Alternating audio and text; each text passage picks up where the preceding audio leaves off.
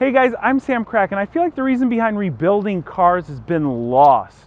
There's quite a few reasons why you might want to rebuild a car, but the main one should be to get an amazing deal. Kind of like V-Tune's Hellcat Charger. This is a car with only 12,000 miles on it, completely rebuilt, cost him less than $30,000, a near 50% savings.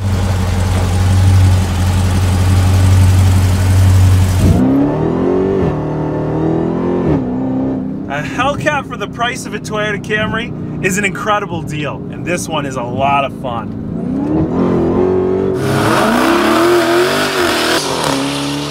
Now, exotics are selling for a pretty solid premium right now at the auction, and for fun, once in a while, we'll go ahead and just throw some lowball bids in and random cars selling, and we won a Lamborghini. And no, this isn't some sort of $90,000 or $100,000 wreck Lamborghini that we're just gonna dump tens of thousands of dollars into. We won it for a little bit over $40,000, and it's actually a really nice model. It's a 2010 Gallardo LP560. It's the all-wheel drive model with 560 horsepower. Now, it hit a guardrail, and it looks like it hit a guardrail, but there's a lot of positives going on in this car. So what I want to do right now is roll the footage of this car being delivered, because they needed to take it off the main transport truck to a flatbed to then drop it off, and then we're going to jump right in to our Lamborghini rebuild project.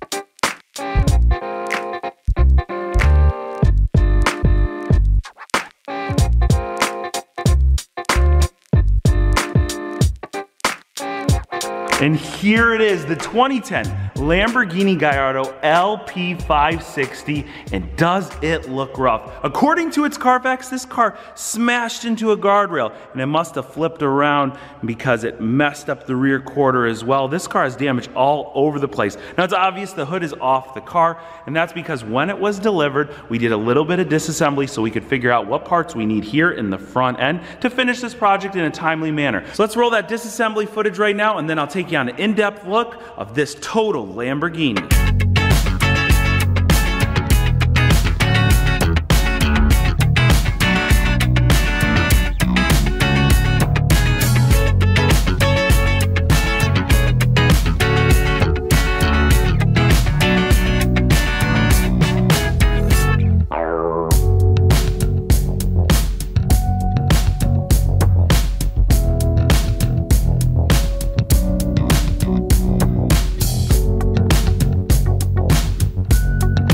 It makes a lot of sense that this car hit a guardrail. If you take a look at the hood, it appears it slid up under something, as did the driver's side fender and structural beam here. Now, the main concern when we were bidding on this car was the front frame, as Lamborghini frames are made out of aluminum, and most standard cars like your Focus RS over here have a steel frame. Steel can be manipulated much easier than aluminum. Aluminum is brittle and it cracks. So the good news here is that our main frame is in perfect shape. We have one upper and one lower beam there, one upper and lower beam there. The lower ones run all the way back into the firewall. The upper ones connect to more structural beams that also connect to the firewall, and they are as straight as it gets. As for the destroyed driver's side beam, the nice thing about it is that it just simply bolts in place, unlike the main structure, which is all welded all the way back there. This can be pulled out and replaced as simple as building a Lego. This set of wheels is definitely my personal favorite that was offered on the Gallardo, and if you look up close, between the tire and the fender, there's a pretty large gap there, but that's because this car came with the optional nose lift system, which seems to be operating just fine. Now, our toughest challenge is going to be right here in the rear of the quarter panel, where it sustained a pretty nice dent. Luckily, our quarter panel didn't shift and mess up any gaps between the door and the panel itself. Again, aluminum is slightly harder to manipulate, and this is pretty thin back here, so we're going to try and restore it without breaking it or tearing it any more than it is. Now, behind this wheel is a bent control arm, so let's go ahead, jack the car up, and replace that right now.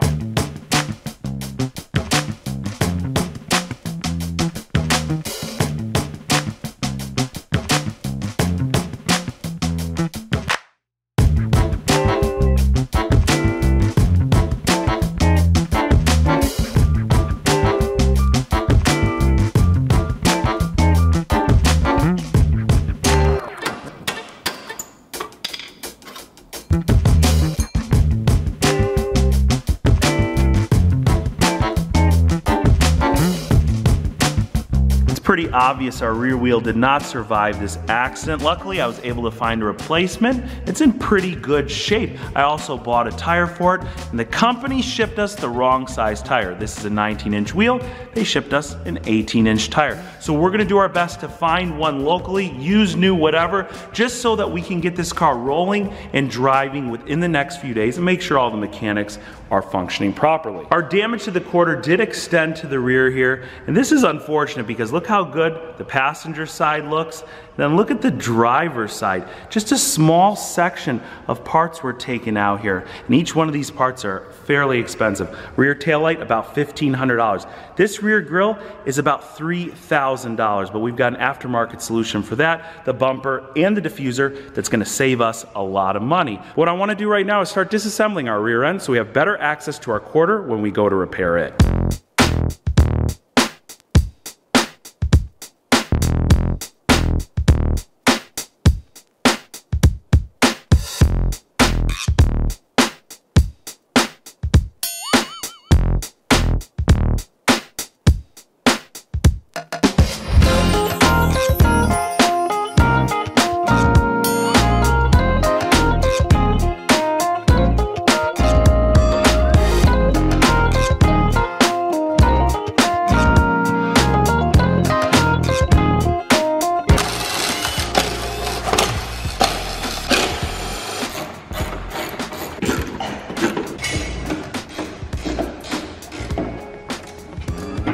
That looks so good right now. Can I get a bite? Guys, it's like 100 degrees.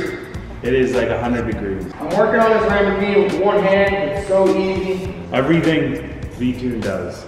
In his videos, I love it. He's like, hey, we just went and pulled the frame, then adjusted it, and then painted it, and it was just so easy. But you could do it at home, DIY, with a little bit of flex tape. Oh, hold on. Those aren't Torx bits in there? Mm-mm. That's why I'm having such a tough time. You said it was a T25 over there. A T25 was a Torx bit. Oh my goodness. Somebody get this guy out of the shop. Hold on. You need to work at a Walmart. It is a Torx bit. Look at that. That's a Torx bit. You're using the wrong bit. That's a Torx bit. It's not the Allen head. Hold on. I'm going to go find yours. Where are they? Over here? Mm-hmm. Where'd you put them? They're right there. Oh, they are. Dude, those are Allen heads. Yes. No wonder. And you're using a Torx. Well, now the Torx on that side. We got Torx head on that side, now head on that side. There it is. Now, if you do take a look at this, I think, does it have a little crack in it? Yeah. A little bit right there. A little bit right here. And this feels like it's made out of what, fiberglass? Fiberglass. So that'll be pretty easy to repair. It's not even all the way through. I mean, well, it's not like a major crack. So this will be repainted. While it's repainted, be repaired. And we're gonna leave it off the car for right now. We've got everything we need off the rear to gain access to our quarter when we begin the repairs on it. You can see the heat shield is a bit bent up. This is something we might be able to kind of mold back in place. If not, we'll just go ahead and get a new section of heat shield. This bracket right here, which is a long piece of thread, you can see it should be straight. It's been bent in. When this is pulled outward a little bit, it should straighten that up. And then we do have a little bit of a bend in our reinforcement bar. How would you repair that? Once we get it on the frame rack, we're gonna go ahead and just heat it up a little bit, and it should just be able to be pulled out pretty easily. The interior spec on this car is awesome. Check out that yellow diamond stitching on the door cards and on the seats. The Lamborghini logo embossed in the headrest there.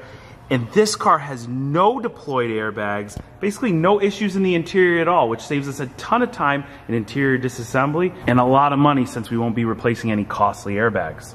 Now when we fire the car up, everything works, electronics and all, and when we start the engine,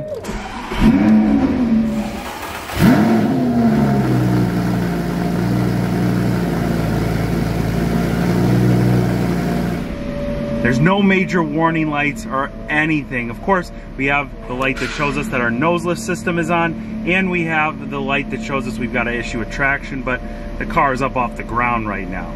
Oh, and low coolant, we got to replace that radiator. And one of its best parts, 12,000 original miles. When we're done with this car, it's gonna look brand new. Since we've had a good amount of time to source the parts for this car, that's really gonna help us keep our price low. Right here, we've got a used hood painted in the same color that our car came in. It's in great shape and it only costs around 1,500 bucks. Now, when I started looking for bumpers, I noticed that the original ones were very costly, especially when you start adding all the grills and hardware to them. I sourced these here from a company called FGP Stuff. They're super high quality and they're the super Leggera style, and they cost literally a few $1,000s for both the bumpers and this fender. It's a real great find. It's in excellent condition. OEM Lamborghini fender spent under $1,000 for this, and this is pretty tough to find, especially since the fender is a little bit different for the LP cars like we're building. The headlight though, that's just one part I couldn't escape paying the Lamborghini tax on. I looked all over for a used one, couldn't find one, so we bought this one brand new for $3,500. So this radiator is like really bent, but sometimes they still work after being severely bent.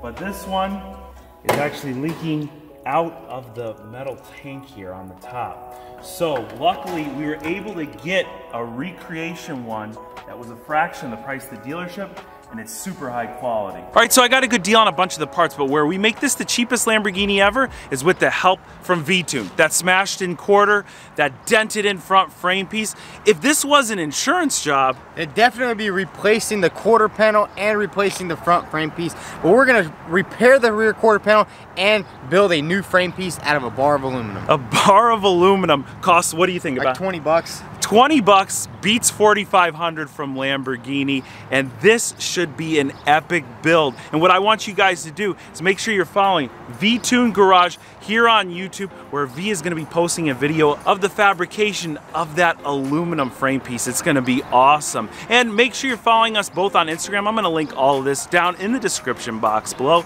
Now, if you're as excited about a cheap Lamborghini build as I am, be sure to hit that like button. And I wanna thank each and every one of you for watching today. I'll catch you very soon.